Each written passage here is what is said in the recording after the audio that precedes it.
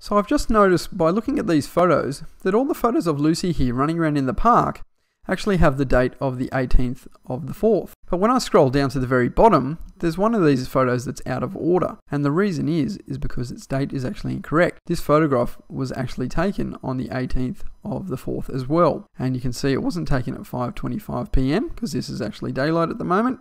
So I want to change the date and time here. Now Photoshop Element 7 allows us to do this quite easily. First of all, just make sure you have an image or a set of images selected by clicking on them. And then we're going to come up to the Edit menu here and come down to Adjust Date and Time.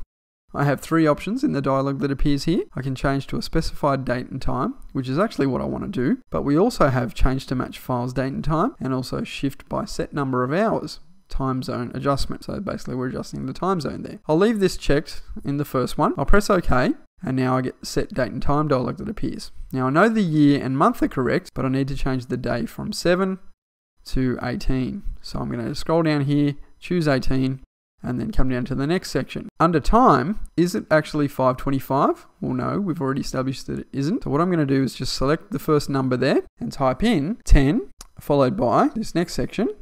I'll just select that and I'll type in maybe 38. And the reason I'm typing in 38 is because I can see this image here is 1039.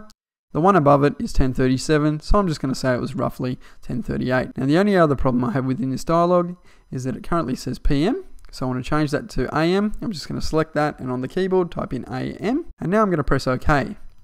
And you'll notice that the image just changed sequence within the files that I have open. What's happened is that photograph has moved because the date is actually 18th of the 4th now instead of 7th of the 4th, and that's putting it in line with my other photographs. So take advantage of that little time adjustment feature.